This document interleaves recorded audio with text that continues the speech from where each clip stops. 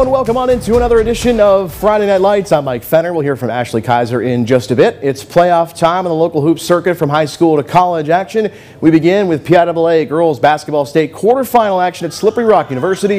Mercyhurst Prep coach Dan Perfetto and the Lakers taking on Avonworth in the state quarters here at Morrow Fieldhouse. Antelopes get on the board early on a turnaround jumper, but it was all green and white the rest of the way. Staying in the first, Olivia Kulik converts. Cool customer from the corner on the triple. Lakers lead. More Mercyhurst Prep. Mia Mangini finding Mari Nixon for the bucket. Count it and the foul.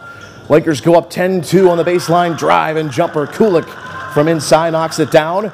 Later, more from the green. Nixon going coast to coast off the steal and scores. Mercyhurst Prep goes up 15-2 now in the first as Millie Pierce will find Kulik. Senior to senior, and off one dribble, the pull-up three is pure. In the second, Nixon going to drive it and score again.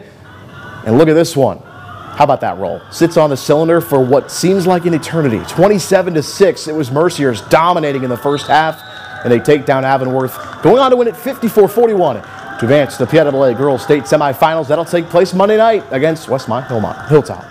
We talked about just, being aggressive. I thought our defense got us a lot of points. I thought we had a lot of hands in the pass lanes.